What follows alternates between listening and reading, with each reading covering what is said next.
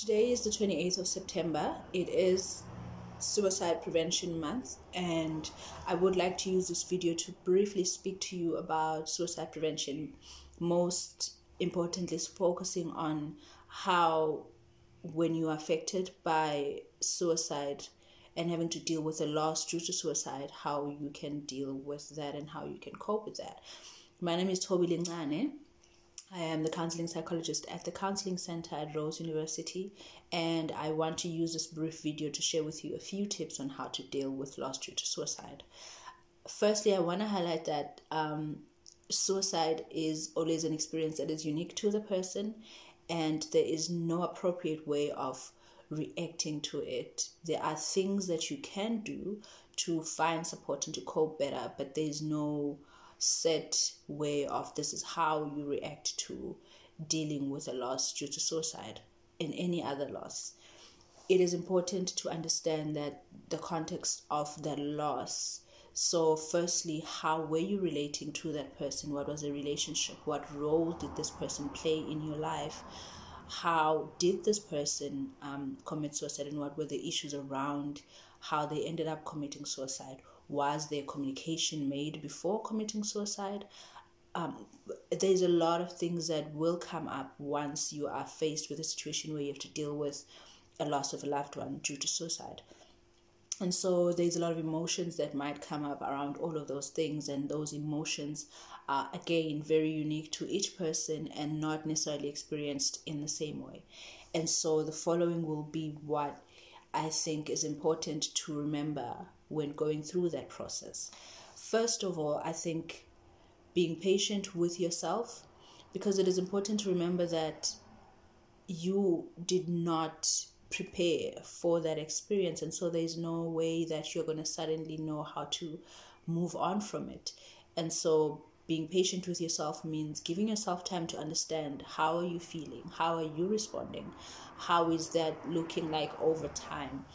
There's no time frame for grief. There is a number of responsibilities that we all have, and we have to kind of continue with as life continues, but there is no proper way of saying, oh, now you should have been done with grief. And so being patient with yourself includes understanding what's happening, understanding how you're positioning yourself after the experience of losing a loved one, understanding what your needs are, understanding who was around you to provide that, understanding what access you have to different kinds of support systems.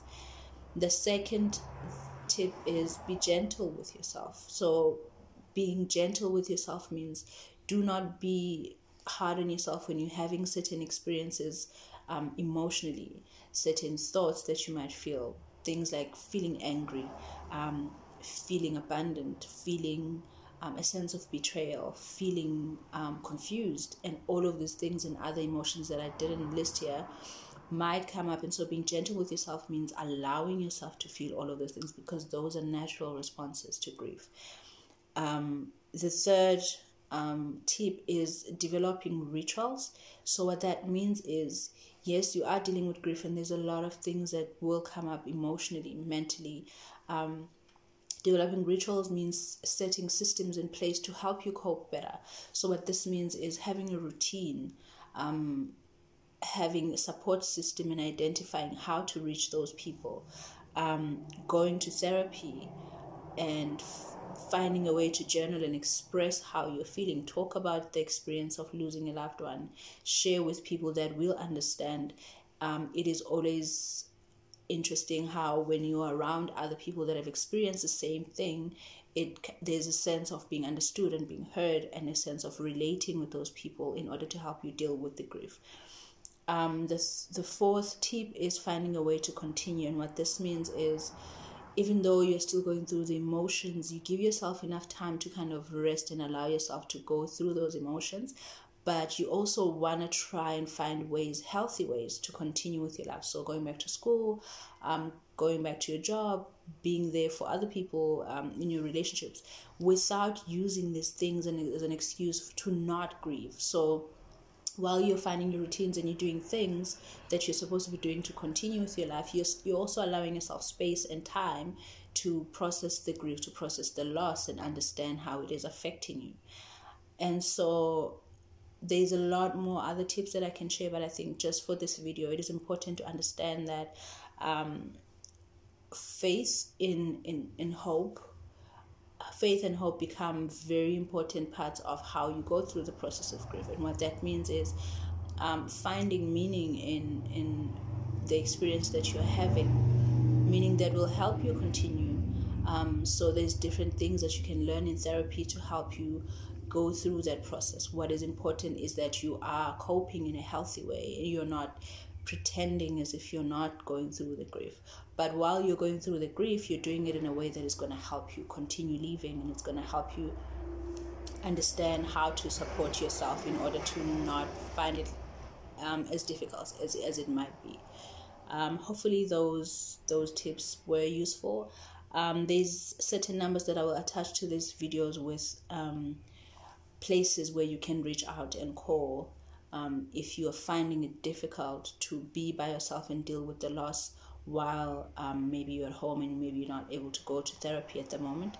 So there's a suicide prevention line with the number that I'll attach, and then there's a SADC community that will offer brief sessions on over telephonic therapy.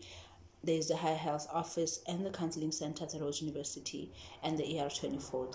Those different structures are there to help you understand how you're feeling. They're also there to help contain and support you while you're going through the emotions, but also to refer you to places where you might be able to find help.